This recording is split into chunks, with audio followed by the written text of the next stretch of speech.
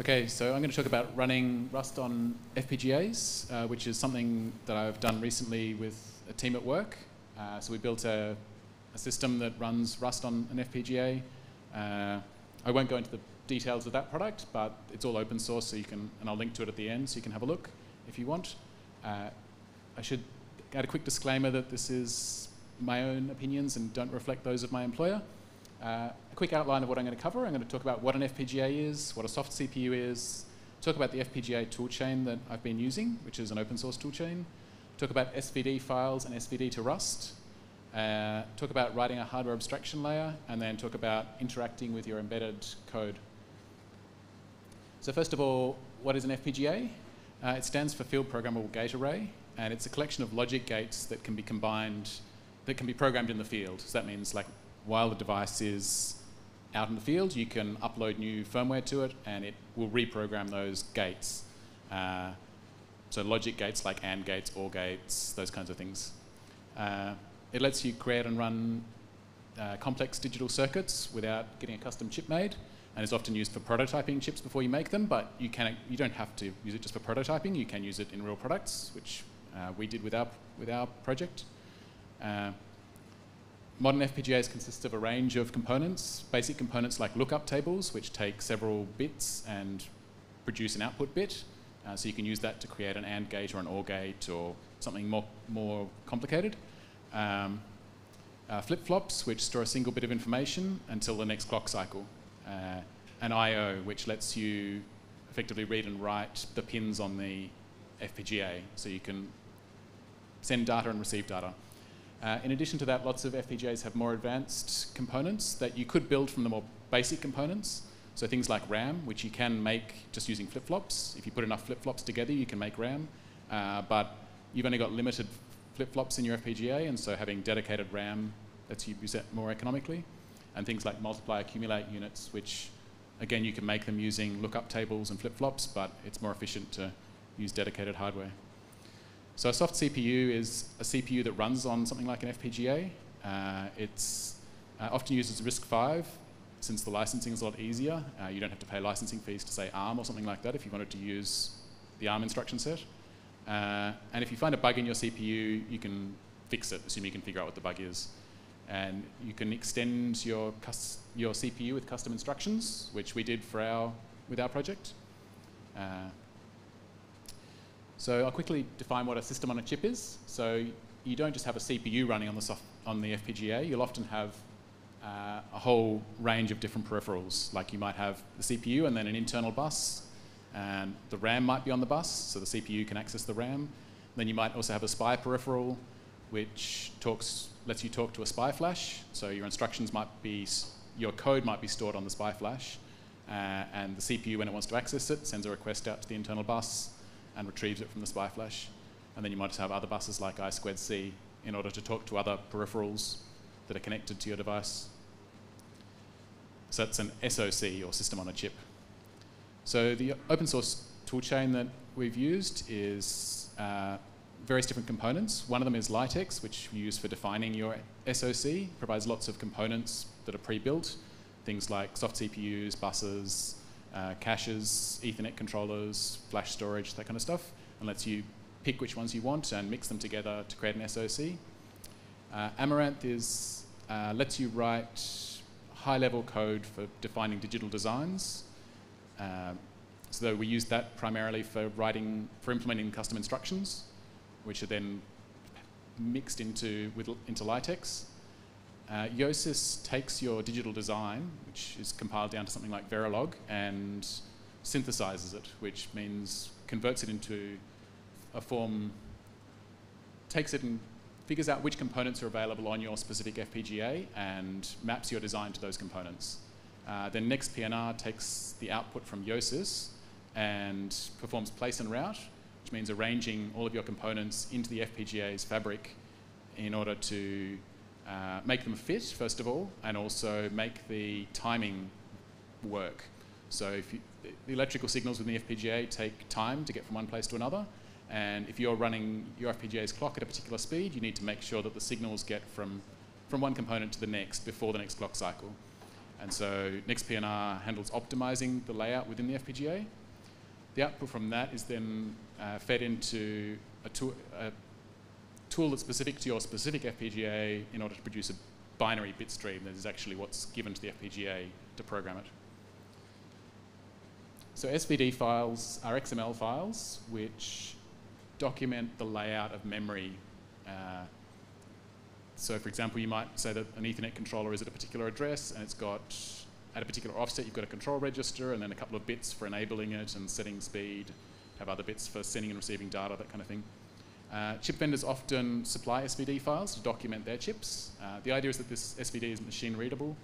And so, and handily for us, Litex can generate SVD files for the specific SoC that you've given it. So without SVD to Rust, you might write code that looks like this, where we've got an LED that our FPGA is talking to, and we've defined a constant for the memory address that lets you control that LED. And now we do a volatile read in order to read that memory. It needs to be volatile because we need to tell Rust you can't remove this, like it has to actually do the read. And then once we've got that, we OR it with 1 in order to set a bit and then write it back. So this is a fair bit of code, and more annoyingly is that it defines the constant for LED address, which is also defined in our SoC definition in Litex. So we don't want to have that duplication. So SVD to Rust generates this code for us effectively and lets us write something like this, where we can just set the bit. We don't need to define a constant because it's all in the generated code. It's still a little bit high level though. Sorry, it's a little bit verbose still. And so the next thing we do is create a hardware abstraction layer which wraps around this low-level generated code and provides a nicer interface. So we can then just write something like LED1.turn-on. And we might also put this behind a trait so that we can have 2 implementations, one for the real hardware and one for use in tests that mocks the hardware. So one thing I've found particularly useful when working with embedded code on FPGAs or otherwise is to have a host-side command line tool that does everything. So builds the firmware, flashes the firmware to the device, gives you an interactive command line where you can give commands to the device, lets you see panic messages and debug print statements coming from your code. And I've used a range of different interfaces in order to build such tools. So JTAG, Serial, I2C, and OpenOCD, which are all different ways to communicate with your device. So a few resources. CFU Playground is where we've done a lot of the development of custom instructions, particularly working with running machine learning models. So if you're running a machine learning model and you want to accelerate it by writing custom instructions, that's good. Litex, which I mentioned, and Amaranth, which I mentioned earlier. And then HPS Firmware is a project in Chrome OS, which is the project that we worked on. It's all open source, so if you want to go and have a look, feel free. Any questions?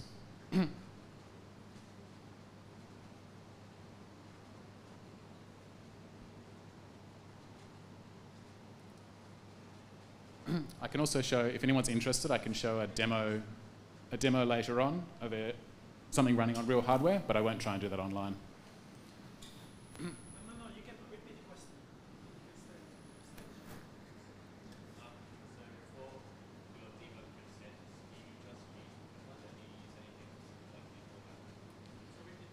So the question was, for debug print statements, do you just use print line or do you use something else? So most recently there's a few different options. There's deformat, which is specifically for embedded use and avoids increasing your binary size, so I've used that a bit. Recently I've mostly just been using the log crate, which does do the formatting on the device, because I'm not too constrained for space at the moment. And yeah, so then log can have multiple back-end outputs, so you can write an implementation for your specific way of getting the data off the device. But log is mostly what I've used. Any other questions? Is that no STD? And if so, how is it different from regular programming in Rust? How about your experience? So yeah, the system does use no STD, and we mostly didn't use an allocator. The only thing we actually needed an allocator for was so that we had some C++ code, which is the TensorFlow Lite micro, and that needs to allocate in order to use printf, but everything else doesn't do any allocation. How's it different from regular Rust development on embedded? Probably the main thing is that you're defining the SOC yourself, and so there's no peripheral access crate, and probably no HAL already made for you, and so you've got to generate the peripheral access crate, which is what SVD to Rust generates, and then you've got to write the HAL yourself. That's probably the main difference. And also you can decide what bits you do on the FPGA versus what bits you do in Rust code. So you can move that boundary a bit, and we have done that a bit where we've had code that's written in Rust, and we've decided to do a bit more in the FPGA logic, and then also conversely take logic out of the FPGA and put it into Rust code in order to simplify the FPGA's programming. Sorry, yep. How does the custom instruction sets for the hardware interact with the HAL? Is that something where you have to customize it? Is that possible? So the question was, how does the custom instructions interact with the HAL? Sorry. Yep. So the custom instructions, we didn't actually call them directly from Rust because we were using TensorFlow Lite micro, which is a C++ code base. And so the Rust code called TensorFlow Lite micro, and then the C++ code called the custom instructions from within its implementation.